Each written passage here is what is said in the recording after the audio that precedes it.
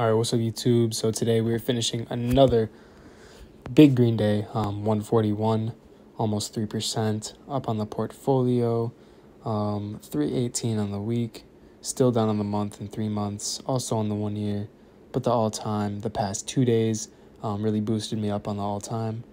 As you can see, it's a little V-shape all the way down here and bounced back. That's why I got the recurring investments, always buying the dips, buying lows, buying highs, and just trying to have more time in the market instead of timing the market.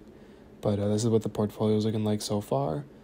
I'm going to be shrinking it up either when it goes on a running streak of green and I can actually profit from these, or I hold them for more than a year so I avoid the wash sales.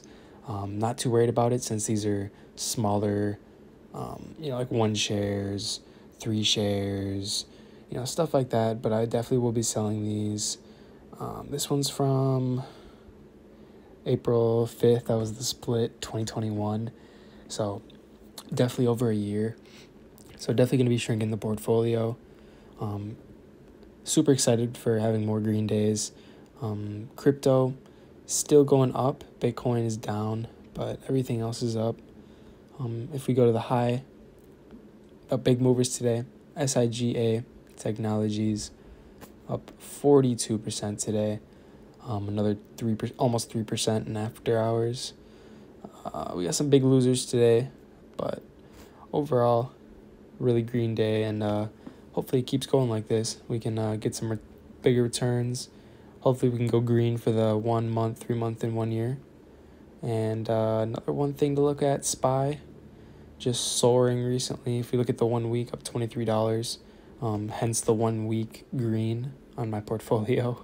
So Tesla and Apple both big up today. Technology, all the tech stocks kind of got hit past month. So definitely expecting a recovery. Just look at the 1 month down, and then we're spiking back up now. So even the 1 week, but hopefully we see a recovery. Exxon green like always. Believe that's a 52-week high. But yeah, like and subscribe everybody. Daily portfolio updates. Daily, I'm going to be doing card openings, more investment strategies as a 20-year-old. Like and subscribe, and I'll see you.